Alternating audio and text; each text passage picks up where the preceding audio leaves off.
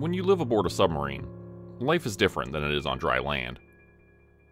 We live our days in 6-hour increments, each block of time set aside for work, training, relaxation, or sleep. As a non-qualified submariner, my off-duty hours are spent entirely on getting qualified. I've got a stack of papers with blank signature spaces listed beside things that I need to demonstrate my competence in. Everything from fire safety to periscope operation. After a month aboard the nuclear submarine, I only had a handful of things signed off, and was anxious to get everything else done before the time limit expired. That didn't leave much room for sleep, only about 6 hours a day. And no real time to relax either. All I did was practice and study. It was starting to wear on me badly. That was why my eyes had bags under them, why I was having trouble focusing, and why I didn't immediately notice the strangeness of the pale face sitting next to me in the crew mess hall. The table was full of other people, but it seemed as if I was on an island alone with this man sitting directly beside me, his moist, sweaty elbow knocking unpleasantly against mine. "Pass the salt," he spit, his words coming out as if underwater. "Now." Alright, man, jeez, hold on a sec. I reached for a salt packet and handed it to him. "More," he gurgled back to me. His voice sounded so strange. Surely he was just messing with me. I tried to ignore the weirdness of it all. Fine, take them all. I'll just sit over here and eat bland eggs. I passed him the whole stack of salt packets and stood up to grab a napkin, just to get a second away from the man. When I got back, my seat had been taken by someone else. A qualified submariner who had simply pushed my tray aside to eat his own breakfast in my place. I picked up my tray and avoided eye contact. I didn't want to make enemies or get into any confrontations. And if there was one thing that set people off on the sub, it was bickering over private space. Instead, I just looked around for another open seat. The only problem was there weren't any. My commanding officer was eating his breakfast, and I hesitantly walked over to speak to him. "Excuse me, sir." "What is it?" he asked in a dry, annoyed-sounding voice. "Sorry, sir, it's just that there's nowhere to sit." "Give me a break. There are exactly enough seats. You aren't looking hard enough. Either that or somebody snuck aboard a stowaway." A group of seamen around him snickered, and I felt my face getting hot. Of course there were enough seats. This place was a well-oiled machine. Nothing was ever overbooked or out of place. "Sorry, sir. I'll look again."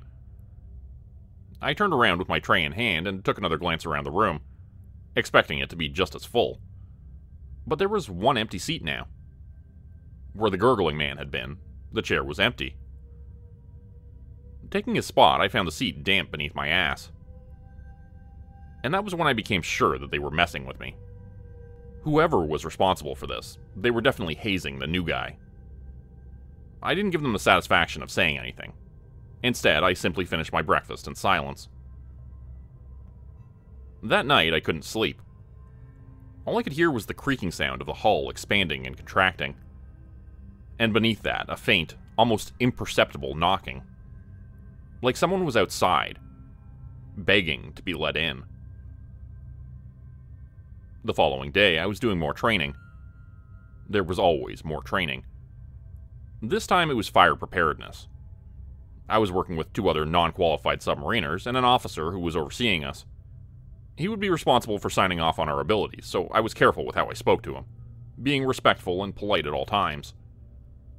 We were just about to finish the fire hose exercise when I saw the gurgling man from the day before. He caught me off guard, causing me to jump with a startled fright. The man was standing in the small, cramped room where we were training, watching us from the shadows in the corner. I hadn't noticed him before that. It was like he had just appeared there. I felt a hard slap on the back of my head and looked to see the officer who was supervising us was now standing directly beside me and giving me a hard, angry look. "Do you know what happens to a vessel at sea during a fire?" he asked, his voice cold as ice. It burns?" I said, hoping that was the answer he was looking for. It seemed like it was, since he smiled. But the smile was not pleasant. "That's right. It burns. Fast and hot. And you have seconds to react or you die. Do you want to die? No, sir. Do you want your friends and fellow crewmen to die, burning in agony while they scream? My heart rate increased and my throat tightened with fear. My eyes darted back to the corner where the man had been standing, now gone.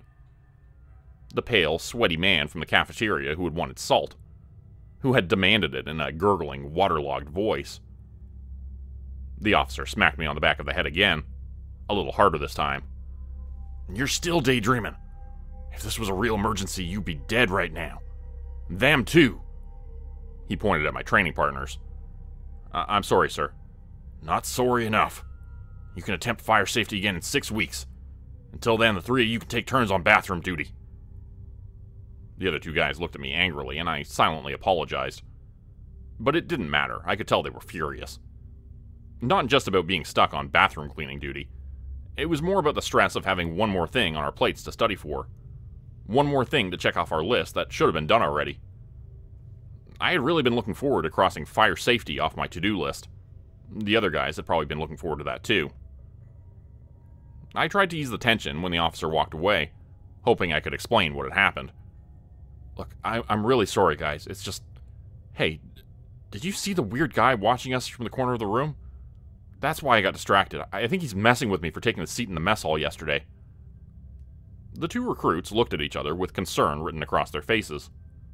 Then the taller, blonde guy on the right grabbed my shirt collar and threw me up against the wall roughly, looking pissed. Are you losing it, dude?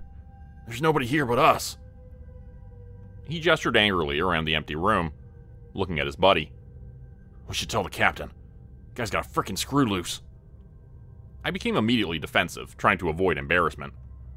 No, sorry. I'm just tired. I didn't see anybody. I was daydreaming, like Officer Brandt said. Sorry, guys. It won't happen again. The two of them walked away, looking over their shoulders and muttering about me. I got the feeling I hadn't convinced them. Over the next few days, that suspicious feeling would grow into a near certainty, as I kept getting strange looks from almost everyone on board. Maybe I was just getting paranoid. Or maybe it was the lack of sleep from constantly studying and practicing. Or maybe it was those damn never-ending knocking sounds. Whatever it was, I could feel my mind gradually slipping. The noises were keeping me up during every hour I spent in my bunk. It was like whoever was making that sound was doing it intentionally, to keep me awake. But that didn't make any sense, since it was a sound made by machinery or pressure or something like that. At least, I assumed that was what it was. It was never steady enough to anticipate a rhythm. That was the worst part. It was persistent, though, and getting louder all the time. The bunk would be silent for a few minutes, just long enough for me to relax. Then the knocking would start suddenly, loud enough to wake the dead, sounding like whoever was doing it was right beside my ear. Then the hull would start to creak and groan. Machinery would click on, and carbon dioxide scrubbers would whir to life. And then the knocking would begin again. It was like an unwanted orchestra of ear-splitting sounds every single night. The bags beneath my eyes were turning into full-blown suitcases, growing larger and darker by the day. When I arrived at the mess hall for breakfast, I saw it was filled to capacity again. This time, I didn't say anything. Instead, just grabbing a tray and lining up for my meal at the counter. I just hoped by the time I went to sit down, there would be a seat available. The scrambled eggs and bacon sat on my plate looking greasy and unappetizing, the toast not even warm enough to melt the cold lump of butter sitting atop it. Feeling queasy, I turned around to inspect the room. My vision was blurry from tiredness, and I felt dizzy, like everything was spinning. The constant motion of the sub beneath the water was making me feel sick, the nausea compounded by my total lack of sleep.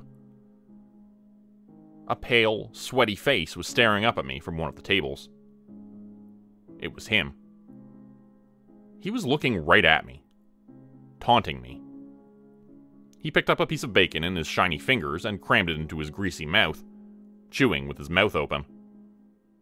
Smiling at me, his teeth grinding red meat, fat, and gristle, he picked up a packet of salt and poured it into his mouth. No one nearby seemed to notice or care. Whatever appetite I had before that was suddenly gone, watching his greasy lips smacking up and down, As discreetly as I could, I deposited my food into a nearby garbage can, then wandered back towards the bunks.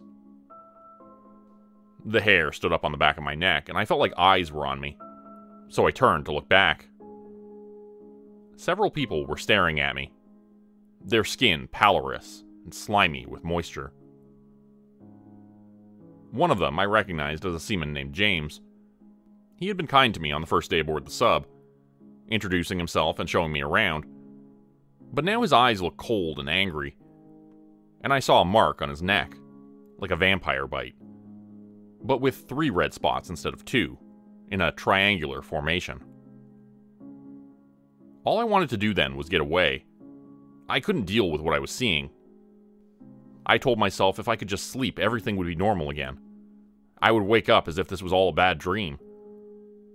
So I went back to my bunk and closed my eyes, not caring that it wasn't my turn to sleep, only knowing that sleep was an imperative. But it wouldn't come. Instead, I laid awake, listening to those knocking, creaking sounds. They were persistent and man-made in their pattern somehow, like Morse code, or perhaps like an ancient tribal drumbeat, telling a story of a man lost in the wilderness without fire, wandering the darkness without light. There was a new sound as well, like fingernails dragging across steel, getting closer, moving towards me steadily. I didn't like that new sound one bit. I kept expecting someone to wake me up from my unscheduled nap, but nobody did. Instead, I fell into a dreamless, drifting, unrestful state of unconsciousness, before a loud bang startled me up from my bunk. It was dark, and I couldn't tell what time it was. It felt like I had been asleep for too long, though. However long it had been, it was too long. I got up on shaky, unsteady legs, and moved in the darkness towards the door, silently, so that I didn't wake the others in the room who might be sleeping. The sub groaned and creaked as I walked, the blackness of the room total and suffocating. When I opened the door, it should have revealed a brightly lit mess hall, but instead everything was cloaked in that same eerie darkness. "Hello?" I called out into the black, empty space. No one answered.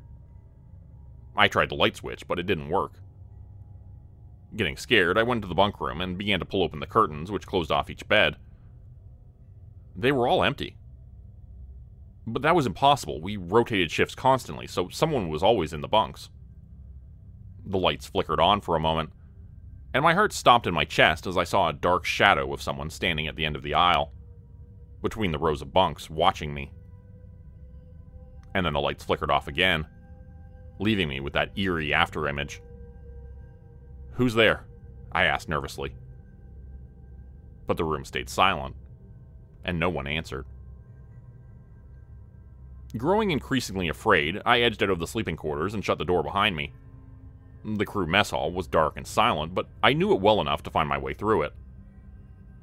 Whatever was happening in this area of the submarine, it was probably just this section. They were doing a drill or something up in the control room, probably. Unless there was an accident. Unless they abandoned ship without you. But no, that wasn't possible. The narrow staircase, which led up to the control room, was just ahead, and I felt my way through the cramped room, grabbing onto furniture and stepping carefully past each table. Suddenly, I heard the door of the sleeping quarters opening up behind me. "Hello?" It creaked open wider, but still no one answered. I felt as if eyes were watching me, observing me in the total darkness. I hurried along again, barking my shin on the corner of one booth and crying out in pain, then hobbling along towards the stairs. A rustling sound came after me. They were close, and getting closer. Finally, I reached the staircase and started clambering up the steps as quickly as I could, slipping once and banging my knee hard against the steel plank. Scrambling up to my feet again, I heard the thing moving behind me and recognized its gurgling breath. It was the man from the cafeteria. No, not a man. Something else. His wet, crackling inhalations were unmistakable. What did you do to them? I screamed, emerging from the stairs and rushing desperately into the control room. Sweat was pouring from my face and my legs were shaking with fear. Please, just leave me alone. As I said those words, the lights in the control room flickered on, revealing the typical crew in all their usual places. The captain was standing in front of a monitor, pointing at some object on the radar. But he turned around at the sound of my screaming voice, acting as if the lights had been on the whole time. What is the meaning of this, Seaman? He asked, approaching me with a scowl. You better have a damn good reason for interrupting attack exercises. It felt as if I were waking up from a dream, but it had all been too real. Sir? Looking back over my shoulder, I saw nothing. No one was pursuing me. I suddenly remembered a nature show I had seen about octopus. How they can change colors to mimic almost anything. It allowed them to turn nearly invisible as a defense mechanism. Just like that day when I'd been doing the fire training and the man had appeared out of nowhere, only to disappear again. Octopus could also compress themselves down, and could squeeze through almost any opening. Maybe that was how this thing had gotten inside. Was it possible that it was some sort of half-octopus, half-human hybrid? A vampiric shapeshifter turning the crew into more like itself? I remembered the three-sided bite on James' neck the day prior and nodded to myself, thinking this was likely the case. But I couldn't tell the captain that, could I? He'd think me insane, just like the other crew members I told had thought of me. Taking a deep breath in, I began to speak candidly. I only had one shot to save the crew, so I had to get this right. I had to convince the captain it was real, that I wasn't crazy. Captain, I realize this may sound insane, but I believe something has gotten aboard the sub. It isn't human, whatever it is. It can change shape to look like one of us. It can make itself invisible. And it's infecting the crew somehow. Trust me, I know how this sounds, but this may be a new species, sir. Something never seen before.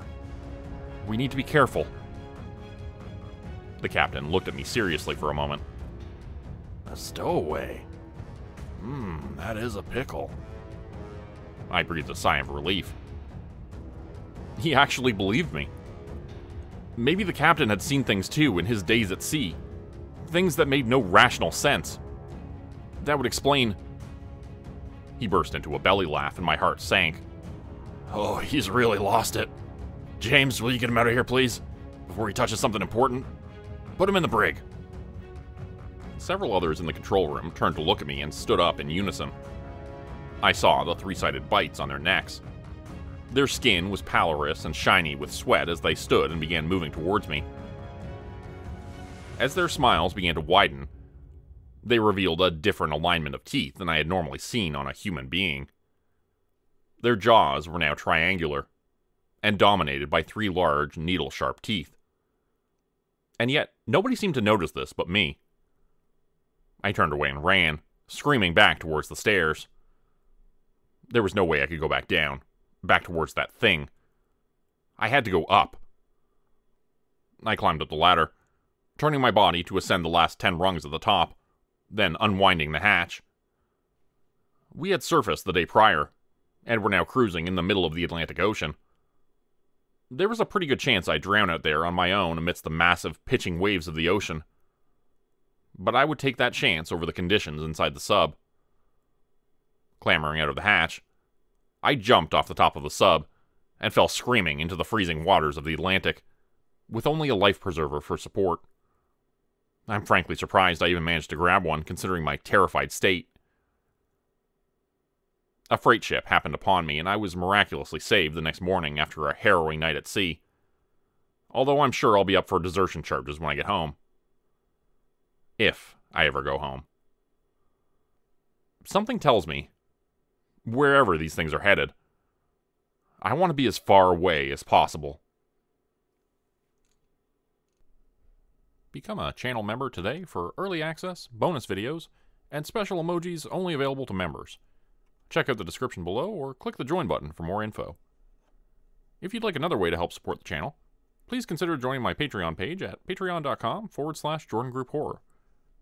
As a patron, you'll get access to bonus videos and content, You'll be credited at the end of every video going forward, and if you decide to stay for 3 months, I'll name a character after you, which will be featured in a Hollow's End story. Links to join the Patreon are in the description. Thanks everyone for listening. Please like, subscribe, and comment to help the channel continue to grow. And see you again next time at 4 p.m. Eastern Standard Time. Hope you have a great night.